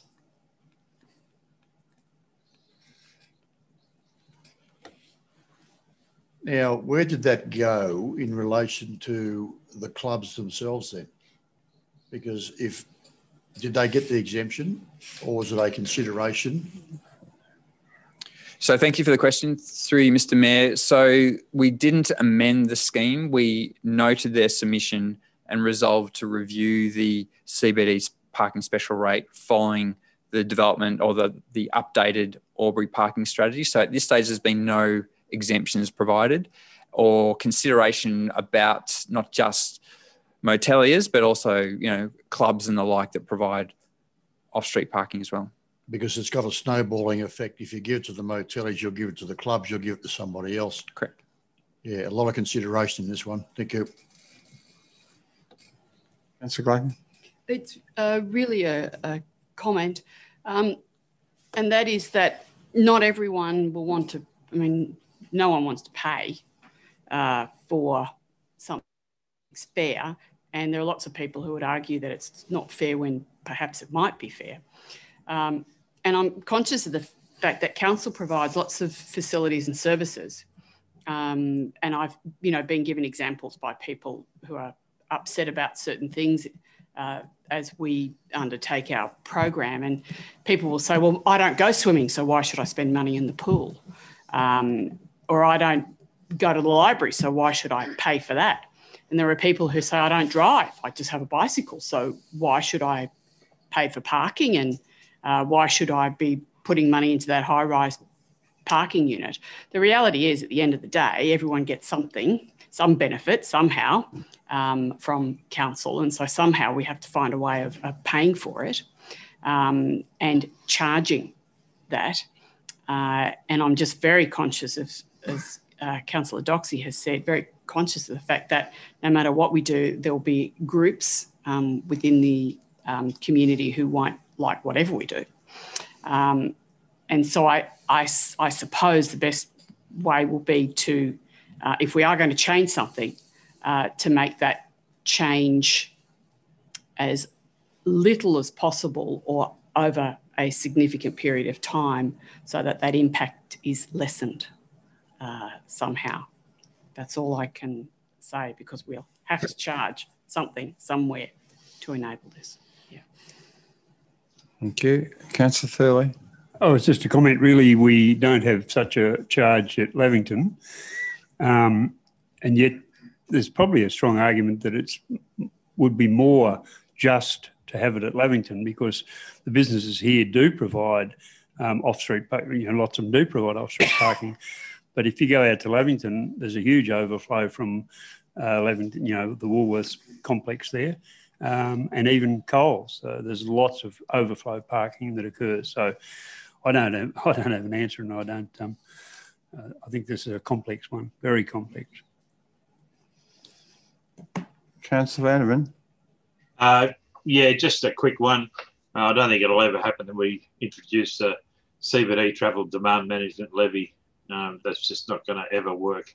I'd prefer to have a look at providing some limited exemptions for those people that provide significant off-site or on-site parking now.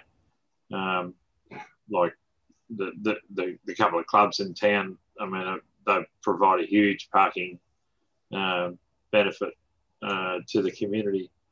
So that'll be what I'd look at.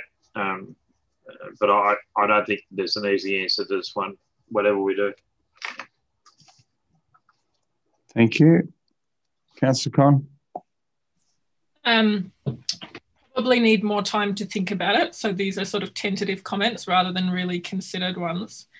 I'm tempted to get rid of it. I think by exempting people who provide off-street parking, we might end up with a world where everybody wants to provide more off-street parking. And as we get more infill development in the CBD, certainly if that ends up being multi-deck or underground, that's all right. But I don't want to end up with a CBD that's full of lots of small car parks. It's not a good way to design the centre of a city.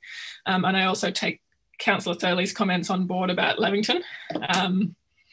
Now is probably not the time for a travel demand management levy, although I'd love to see one in another decade. And I wonder if the interim step would be to get rid of it.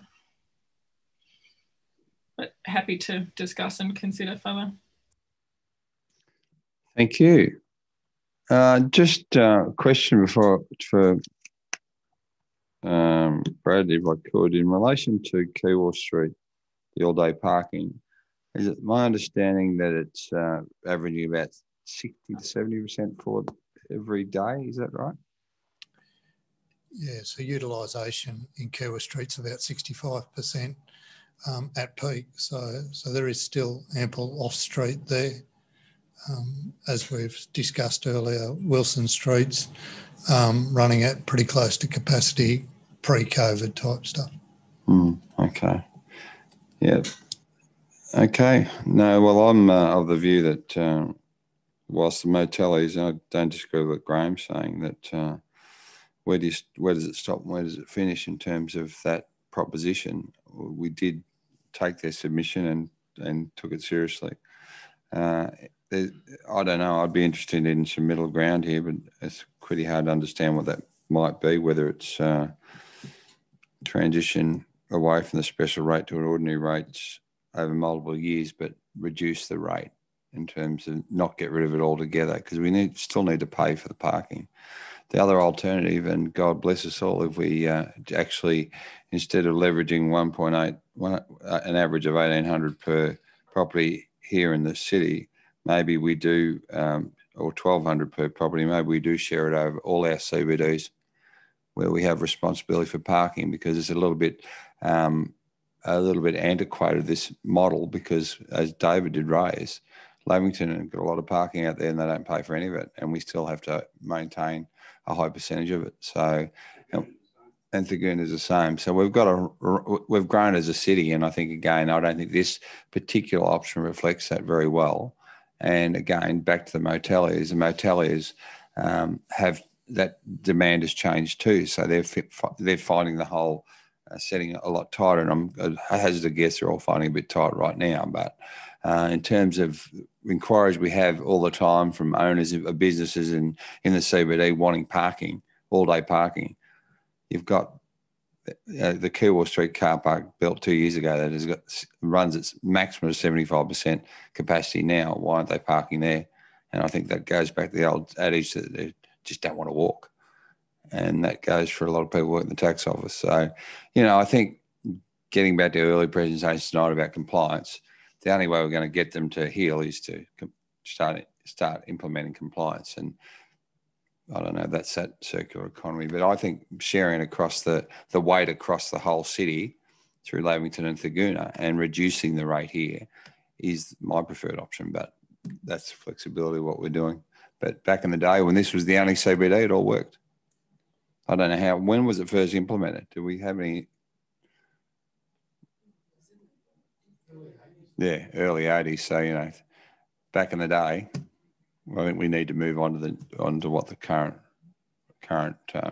demands look like. I think we should be sharing it. Okay. Thank you, Justin. Wonderful presentation. Okay, we've got general business. Anyone with general business? Mr. Zackness, you've always got general business. No? Mr. Mayor, can I just interrupt? Yes, Hank.